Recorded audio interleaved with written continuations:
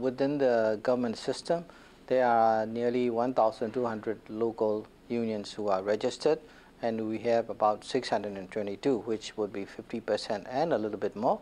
And for us, we are organizing in 6 sectors. So the mining sector, the agriculture sector, the transport sector, health and safety, health and public services sector. So that's what we're organizing in.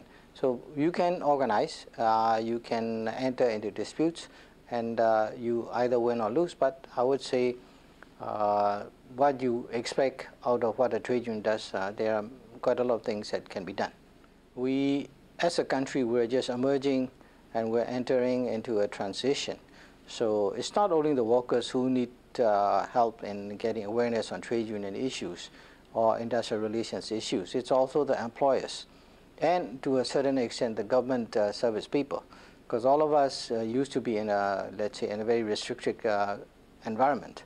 So now we're emerging, there is space, but then also there needs to be understanding on industrial relations. So I think this is where you need lots of help in raising the awareness and also developing the skills on organizing and, let's say, on the standards regarding health and safety, minimum wage, decent work. So we still have a lot of work to do. We, as a country, we're just emerging and we're entering into a transition. So it's not only the workers who need help in getting awareness on trade union issues or industrial relations issues. It's also the employers and, to a certain extent, the government service people, because all of us used to be in a, let's say, in a very restricted environment.